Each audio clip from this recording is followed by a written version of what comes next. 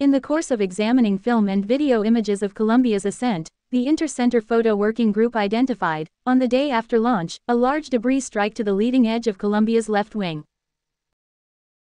All right, I know you guys are looking at that debris.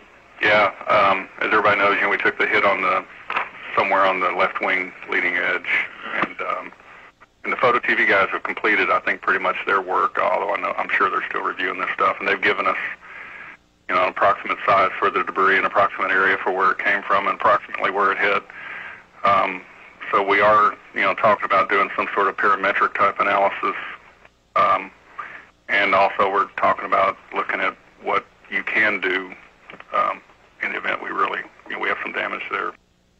And really, I don't think there's much we can do. So, it's not really a factor during the flight because there ain't much we can do about it. But what I'm really interested in is making sure our flight rationale 2 flights ago was good.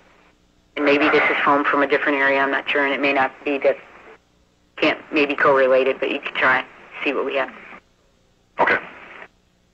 While the debris strike was well outside the activities covered by normal mission flight rules, mission management team members and shuttle program managers did not treat the debris strike as an issue that required operational action by mission control.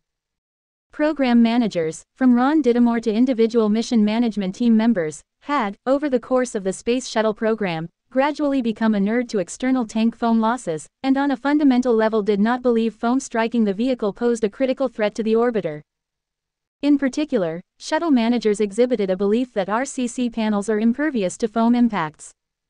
Even after seeing the video of Columbia's debris impact, learning estimates of the size and location of the strike, and noting that a foam strike with sufficient kinetic energy could cause thermal protection system damage, management's level of concern did not change.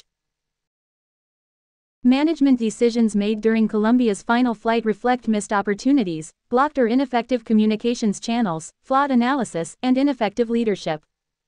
Perhaps most striking is the fact that management, including shuttle program, mission management team, mission evaluation room, and flight director and mission control, displayed no interest in understanding a problem and its implications.